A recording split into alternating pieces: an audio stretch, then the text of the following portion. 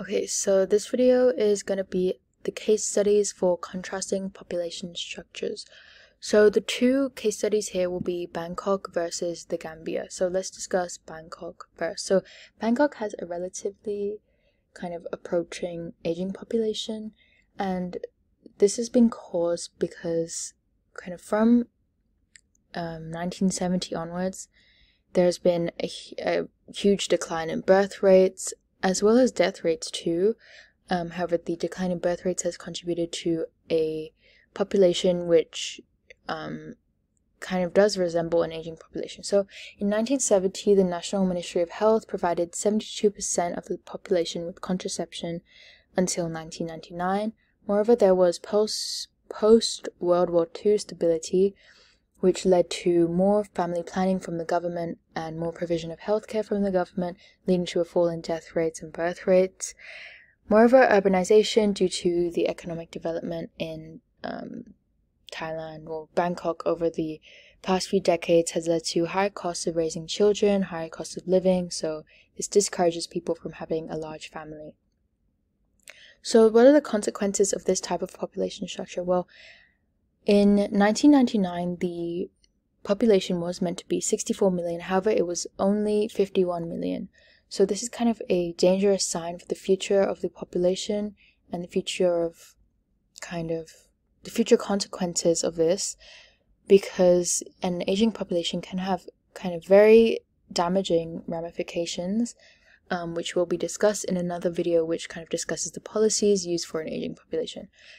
Okay, also it is below its 2.1 replacement rate. So the replacement rate is the amount of children needed to replace their parents in society. There's also more taxation of the elderly because of the more elderly populations and kind of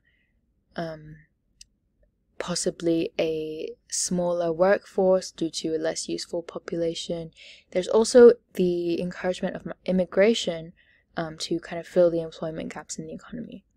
Okay, on the other hand, contrasting to this is the Gambia. So the Gambia has a very youthful population, and this is because of kind of economic and social factors. So 75% of women are illiterate, which kind of gives a signal towards the role of women in society, suggesting that due to maybe a lack of women's emancipation and lack of women's education, their birth rates can be higher because women kind of don't have the knowledge of family planning, contraception, etc.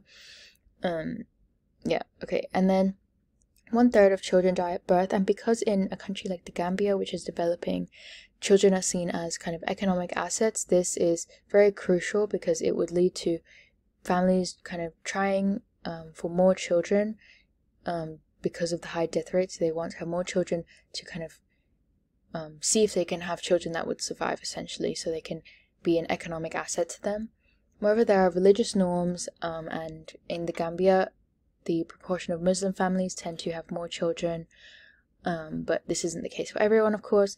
Birth rate is 40 per 1,000 people, which is relatively high. There's a low life expectancy of 40 to 50 years, so that means, there's less elderly in proportion to the youth of the population. So the population pyramid would be very triangular with a narrow top. Okay, so the consequences of this are that there's a lack of education because of course the strain on schooling facilities, leading to a ratio of 3,000 students to only 26 teachers. And this leads to unpaid work for the teachers, where there have been cases of 12 hours of unpaid work for teachers in the Gambia. So what are some solutions to this issue? Well, Germany has invested in a forest scheme to provide employment in the Gambia. Canada has provided vaccines, leading to a fall in the infant mortality rate, so the deaths of children or infants lower than the age of 1 has fallen. Futures non-governmental organization has provided cheap contraceptions, and the growth rate fell from 4.2% to 3%. There's also been a reduction of the taboo surrounding measles, so it's kind of this improvement of healthcare overall to kind of help lowering the birth rate in this country.